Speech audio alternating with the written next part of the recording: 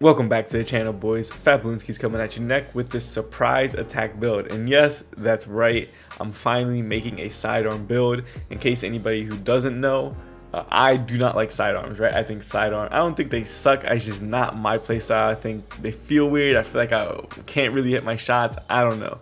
But this season's sidearm brass attacks, I got this roll, right? Actually, we'll show this off first before I even get into the build, because this is what made me make this build in the first place, right? I got hammer forged rifling. I have a choice between ricochet rounds or armor piercing rounds, right? I just have this one on because of the stability.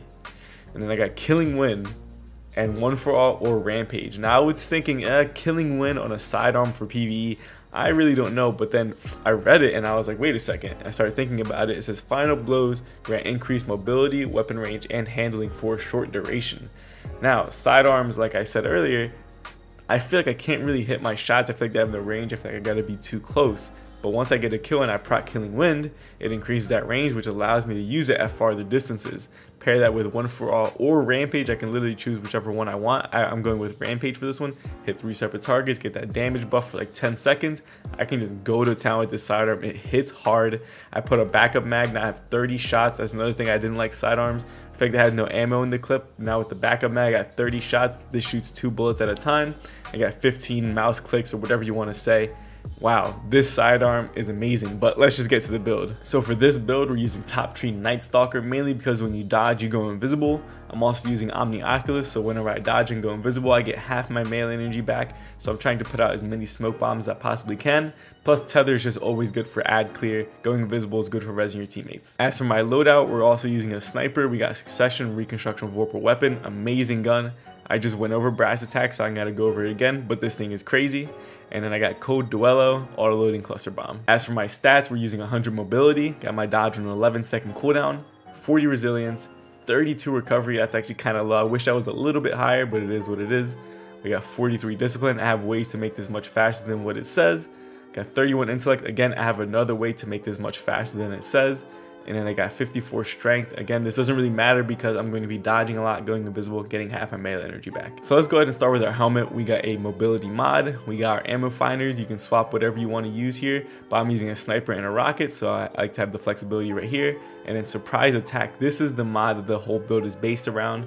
While charged with light, reloading or readying a sidearm will consume all stacks of charged with light and convert them into stacks of a major damage buff, which are depleted as you damage combatants with that sidearm. So note it says depleted as you damage combatants. So if you miss, or if there's no like enemies around, it's not just gonna go away. It's only when you damage enemies, or I think if you put away your gun. I'm not too sure about that. It does take away 10 from your intellect, which is fine because I have font of wisdom on, which will allow me to make up for that. But this thing makes sidearms insane. Plus with the fact that it stacks with one for all, I can pretty much chew through majors. I can do pretty decent boss damage. It's crazy. On my arms, we got a minor strength mod. I didn't know what else to put here, so I figured I would just give myself another tier of strength. We got sidearm loader, which I feel like it's always necessary to have a reloading perk, or reloading mod rather. And then we got momentum transfer, causing damage with a grenade reduces your melee cooldown.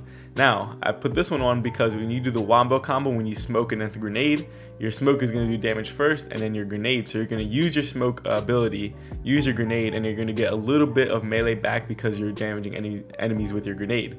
So it kind of makes this build flow pretty nicely. And then I got a font of wisdom right here. Picking up an elemental well matches your subclass energy type, grants you a temporary significant increase in your intellect, improving the recharge rate of your super. Now I believe someone commented on my video and said that this gives 50 intellect, so we can take a look at it right here. I got 31 intellect. If I pick this up, now I have technically 81 intellect. So my super is going to come back very fast over time, and plus just it lasts for 30 seconds. So you keep chaining these together, you're going to have your super pretty often. And for my exotic piece of choice, I'm using omnioculus. Now I already made a build with this exotic, but I figured I would use it again because it's so versatile and you can use it with so many different subclasses. Now for anybody who doesn't know, I'll go over the armor perk again. We got beyond the veil. You gain a second smoke bomb charge and you damage resistance while invisible. When you make an ally invisible, they gain damage resistance while invisible and you gain melee energy. Now, I don't know if it's like a bug or a glitch or if that's just the way it's supposed to work. Whenever you dodge to go invisible, you get half your melee energy back. It also works with Rat King. So if you get a kill with Rat King, reload, you go invisible, you get half your melee energy back. Now, the only thing is that only works with Nightstalker. I tried using this with stasis, but unfortunately it doesn't give half your stasis melee energy back, only with Nightstalker, but that's okay. The fact that it works with Rat King, dodge to go invisible, middle tree, get the headshot while crouching go invisible, it works with that. This thing works with so many subclasses, it's amazing. We also got a mobility mod, we got concussive dampener, and then we got supercharge. You can have an additional 2 stacks of charge of light, so now I have 4 stacks of charge of light, which is really gonna make surprise attack even better. On my legs, we're using a mobility mod. We got double innervation, so whenever I pick up orbs of power, I get grenade cooldown. And then we got taking charge, picking up an orb of power will make me become charge of light. This is the way that I'm going to be able to use surprise attack. Plus my sidearm is masterworked, so getting kills with that will spawn orbs of power. I pick those up, just keep that cycle going, getting the charge, it's like charge magazine or something like that. Do damage with that, kill enemies, pick up those orbs, and just keep that cycle going. It's nuts.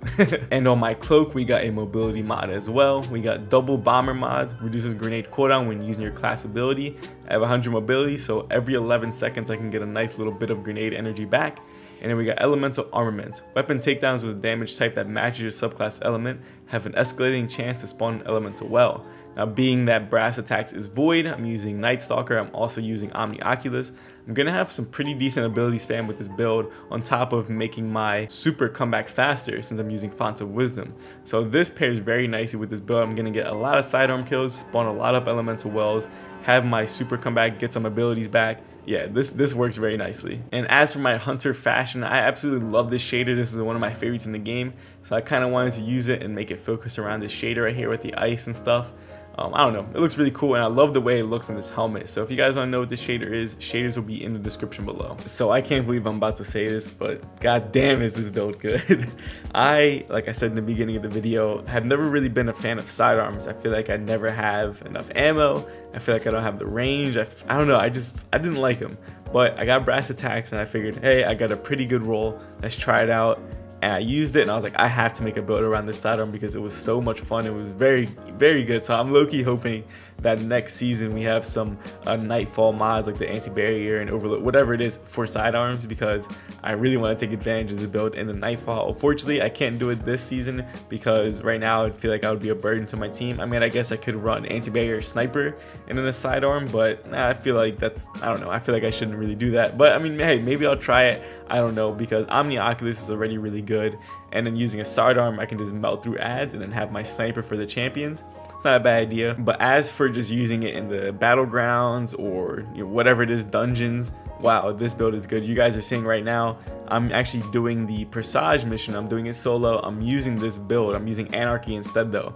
And holy crap, it was so good because I was able to take care of the boss. I was able to clear all the ads, and the ads in that mission have a lot of health. So the fact that I'm able to chew through these ads with the sidearm is just nuts. Now, I don't know which role I would like better. I don't know if I want the Killing Wind One for All roll or the Killing Wind Rampage. They're both very good, I think, in their own way. I think in high-end endgame activity, I would use One for All because all you gotta do is hit 3 separate targets and you get a damage buff. But for something like maybe the battlegrounds or something like that, maybe Rampage is a little bit better because you can just keep chaining it together. You don't really have to hit 3 separate targets. You just keep getting kills and just go on a rampage like the perk says. So I don't know which one I like better. They're both phenomenal. It is a phenomenal role. I got a choice. I can just pick whichever one. Whatever activity I'm doing, I can just select which role I want to use. So for my guy that was asking about the sidearm build, there it is, man. I hope you enjoyed it. It's specifically for you. If anybody else has maybe some ideas or recommendations or requests about a build that maybe you want to see if I can make it work, let me know in the comments below. I love trying it out. I love doing that kind of stuff. I love making builds. So let me know what you guys think in the comments below, and I hope you guys enjoy. But if you guys like this content, please like, subscribe, and share. It truly helps me out a lot. You know, check out my other videos. Links are in the description below. I have a lot of crazy builds, so go and check that out. And you might as well follow my social media. I have a Twitter and an Instagram, both at @fat_balloonskis. But with all that being said, deuces.